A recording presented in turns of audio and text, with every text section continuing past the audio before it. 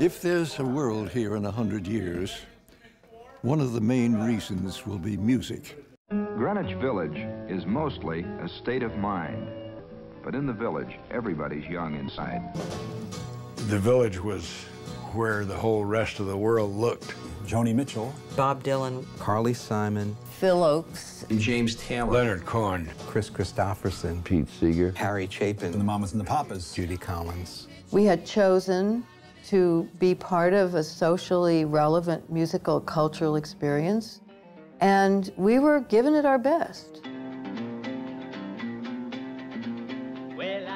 The people who settle in the village usually are looking for something else.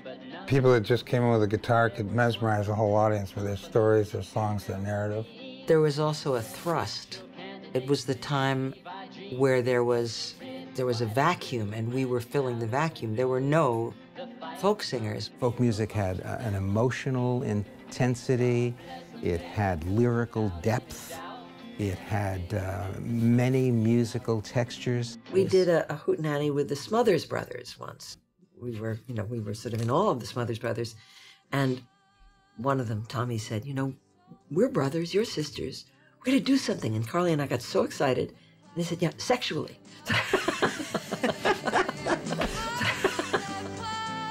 I believe that people give more and think more about good causes because of what happened in Greenwich Village.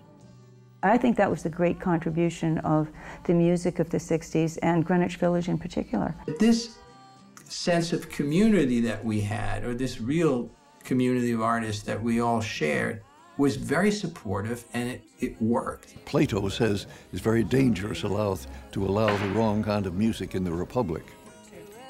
However, there are now thousands, maybe tens of thousands of people making up songs in all corners of the world. And I'm more optimistic than I ever have been in all my life.